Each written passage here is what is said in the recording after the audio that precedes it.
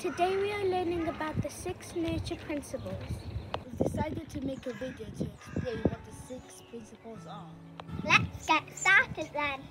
The first principle is Learning is understood developmentally. Huh? That makes no sense, does it? We thought the same at first. And we're the Wellbeing Council. It means everybody learns differently And at different speeds. Here, watch this. So as you can see, it doesn't matter how long it takes you to be able to do something, or if you need extra resources or an adult to help you. We all need help sometimes, and we will all need help with different things at different times throughout our life.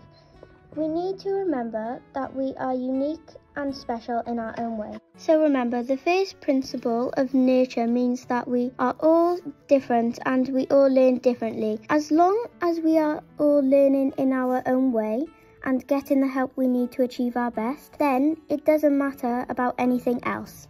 In your class, have a think about what makes you unique. What are your talents? How are you different from everybody else? How do your teachers help you? Now, we have a task for you to do. Draw a picture of you or take a photo and write things around it that make you unique. That's all you need to know about the nature principle number 1. See you soon!